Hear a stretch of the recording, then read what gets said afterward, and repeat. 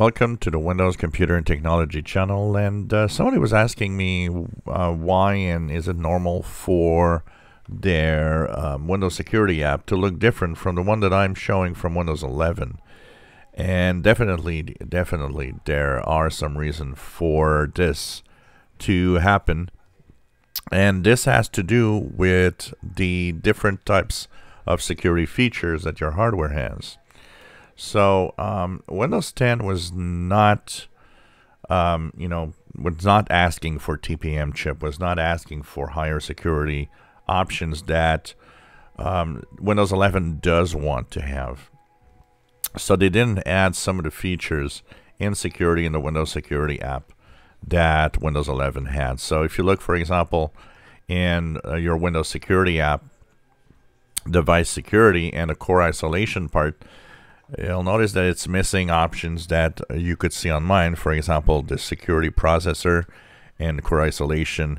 If you had details, there was memory integrity. There was, of course, a local security authority protection, Microsoft Defender credential guard, and Microsoft vulnerable driver block list. All of these are available and are not available in here except just the memory integrity. And this, of course, has to do with also a lot of these features needing to be accessible and available within your chipset. So some of them are in the chipset of the machine and need to be turned on also. And of course, a lot of Windows 10 PCs do not have TPM, Trusted Platform Module chips, because their PCs are much too old for that technology to have been implemented in them. So it's why a lot, when in Windows 10, the panel of the Windows Security app is missing options that you'll see in Windows 11, but you'll not get into Windows 10's Windows Security.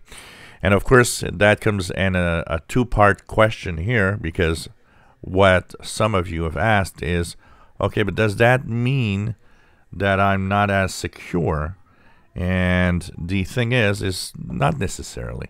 A lot of these options are much more advanced, but you know what?